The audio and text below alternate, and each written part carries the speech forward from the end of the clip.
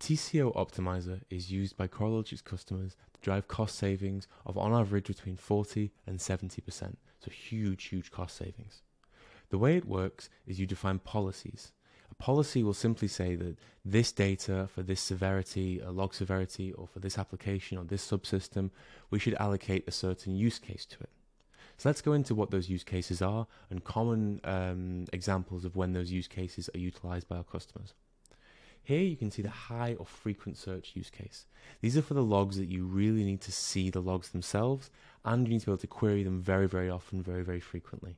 It's very powerful, and what it means is that it's very common to put the error and the warning logs in this level so that you can see them yourself straight away. High and frequent search logs have access to all of the features on the Coralogix platform, so you'll pay the full ingestion cost for this. The medium or monitoring level use case is all about logs that simply drive your data and understanding. So for example, they train machine learning models that you've got in the platform. They can trigger alarms. They can be converted into metrics. They can be enriched and parsed and so on. But what you can't do is query those logs in the frequent search in the Explore screen. So they won't be visible in the Explore screen. However, what you can do is you can store them in an S3 archive, and then you can query them from the archive screen. So medium monitoring, very common use case is when you have logs that have some useful metrics in them, but the whole log isn't necessary. And what you can do is you can ingest the log at the monitoring tier, which offers a 60% discount already. You can take out certain fields that are in those logs, convert those into time series metrics, hold on to them for by default a year, but you can hold on to them for longer if you need to, and you can archive the original log, or you can delete it if you want.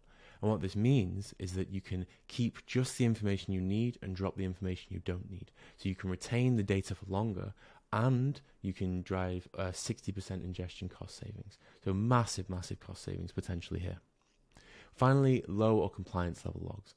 So a very common use case for this is audit logs, so you can understand how people are operating in your system, or debug and trace level logs that you wish to keep, but you're not 100% certain that they will be queried very often.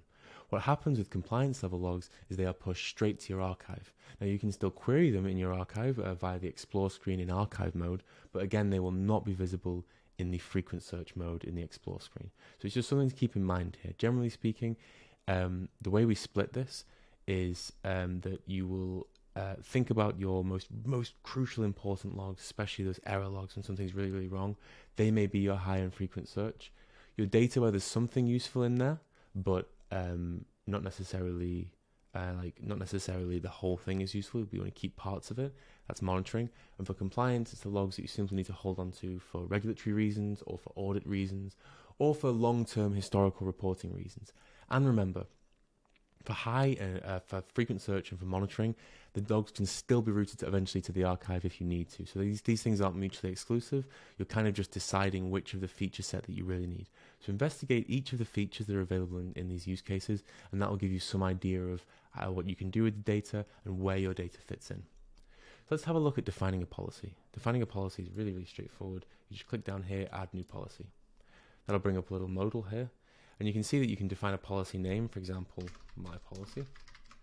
Now, you can define a policy that applies to all applications and subsystems and select a severity, or you can zone in on a subsystem and application. So, for example, you can say is, and when you select is, you'll see a list of all your available applications here. Likewise, if you select is here, you'll see all of your subsystems. I'll stick this to all for now.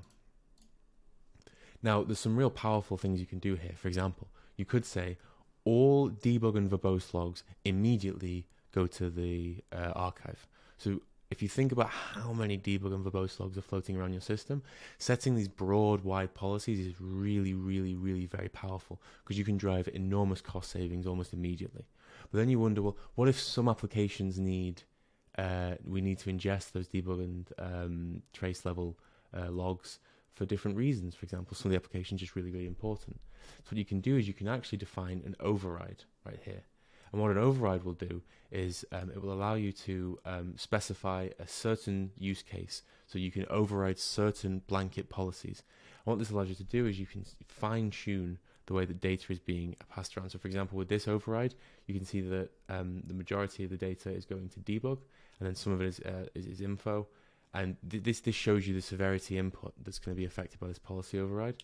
And then you can define what the priority is going to be set to. So even though that most of these logs here are debug level, and we have a policy above that says block debug level or archive debug level logs, you can say that we're setting the policy to high.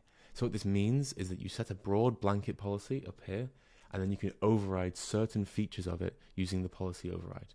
This is really, really powerful because it means that you can drive those massive cost savings, but you still have the ability to fine-tune it when you have specific applications and specific needs that you need to solve. So we've looked at this. Let's have a quick look at tag retention. So once you decide to, you set up an archive and you decide to implement all of that, what you then need to do is think about how you can set up tag retention. So the way tag retention works is that you can add tags to your data.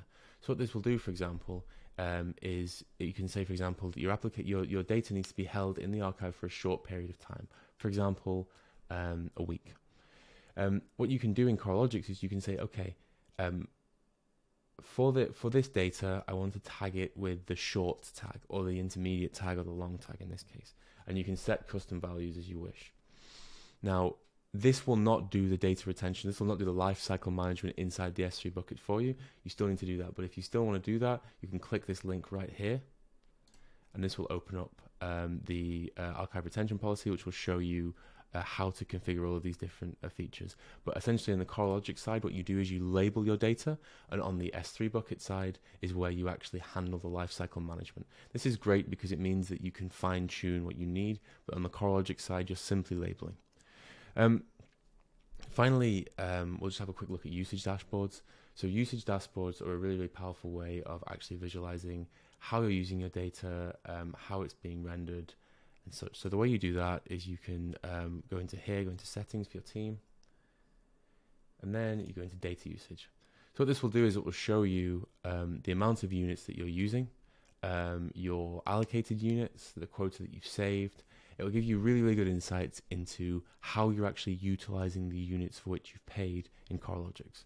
And again, really, really powerful. This is all about cost transparency. So if you can see a big, big disparity between the amount of data that's been sent, the units that you're using, and the maximum quota that you're allowed, then you might want to work on that and optimize how you're sending your data, send less data, send more data, and so on. So these are just a collection of features that all work really nicely together to create transparent costs, as well as create levers that customers can pull to optimize their costs and get the most out of the units they bought in Coralogix. Thank you.